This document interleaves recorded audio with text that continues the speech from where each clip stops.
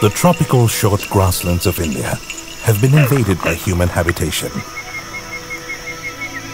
but still is home to several species that live under the radar. This story has as its lead actor one of the most elusive stars, the reclusive and beautiful Indian fox. She's featured in the ancient Panchatantra and other fables, though that has done more damage than good to her reputation. Unfortunately, her name has become a byword for cunning, much of it undeserved.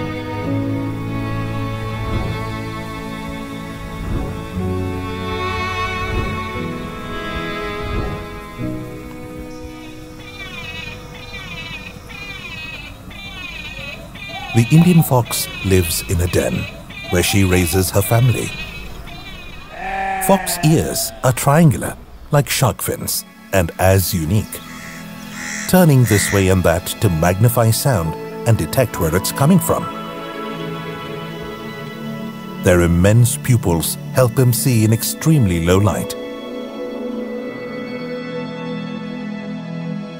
while their multi-purpose long bushy tails helps in communication to counterbalance while running and also serve as a cozy rug on a cold winter night.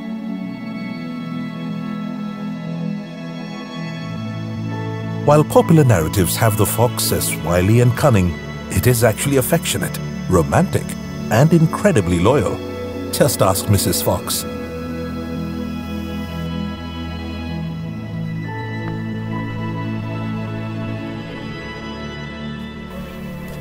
Mr. Fox sets out on a hunt, even as the missus and the pups wait near the den, knowing it's going to be a long wait. But as they rest, someone is having a bit of a lark in the sky.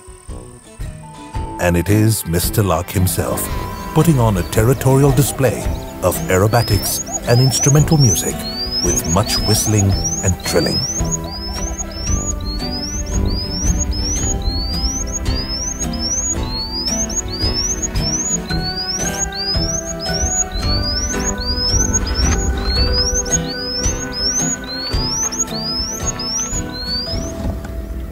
The lark attracts the attention of feral dogs.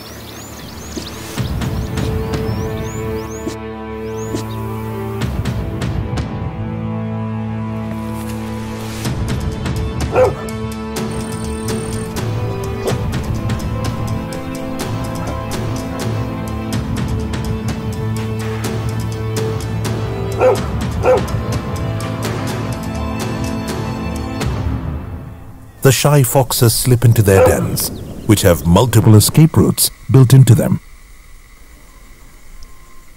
The Indian fox is an opportunistic hunter whose diet includes small mammals, reptiles, birds, insects, and fruit.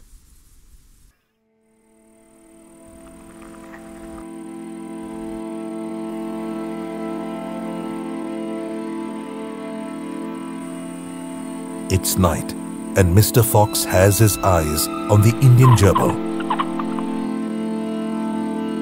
But there is competition from above in the form of another night raider, the owl. The chase is on, and may the best man win.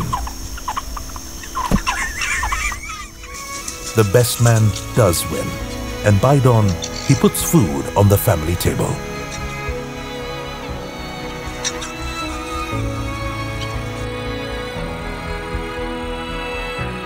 Another day breaks, and the rhythm of life begins anew. Perhaps it's time we looked at these harmless, intelligent animals with new eyes and see the cunning fox for the shy friend it really is.